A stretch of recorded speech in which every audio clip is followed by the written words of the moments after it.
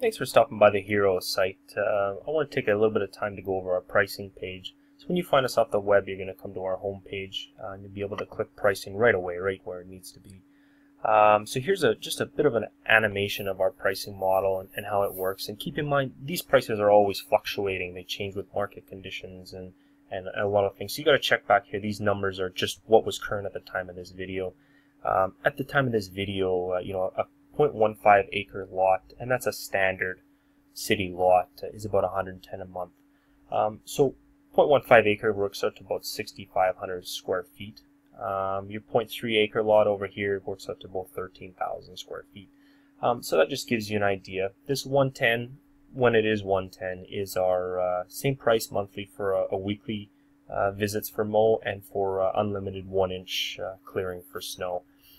It's important to realize that we only do the 2-car drive pads in the winter with the walkway on here. We don't do any, crazy driveways like this or walkway only or back alley driveways or anything like that. We just do the 2-car drive pads like this. That's where we can be really effective and do really good work, and that's where we really focus. These prices can fluctuate and be different even for this size of a lot. Things like obstacles, if you're a little bit out of our service area, if we don't have many people in that area, if it's very lush grass.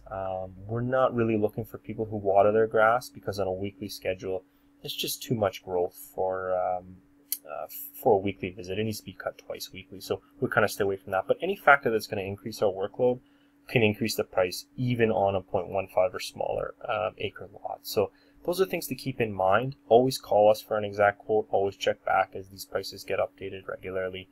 And hopefully that's given you a little bit of help of how to use our pricing page. So thanks again for stopping by the site.